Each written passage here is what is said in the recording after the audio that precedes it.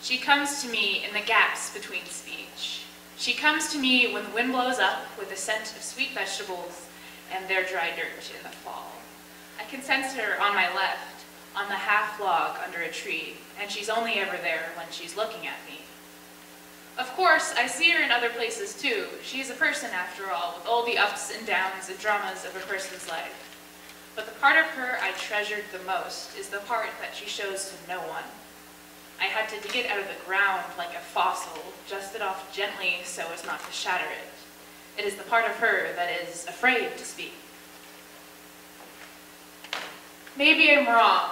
The light bouncing off of her and into my eye at an angle not quite true, but I see the rest of her as a casing, and it's grown to be as real as her own skin, entwined within blood vessels to make it inseparable from what was there before.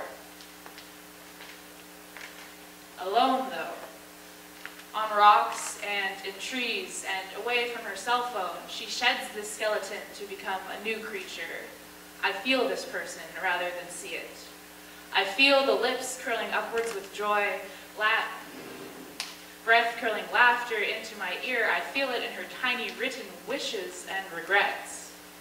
I feel it as something that has left me a long time ago. Did I take it for granted, giving back what she gave to me and turning to other, more eye-catching colors? There is a gap between us now, a gap that I can measure with my 2 hands but cannot reach.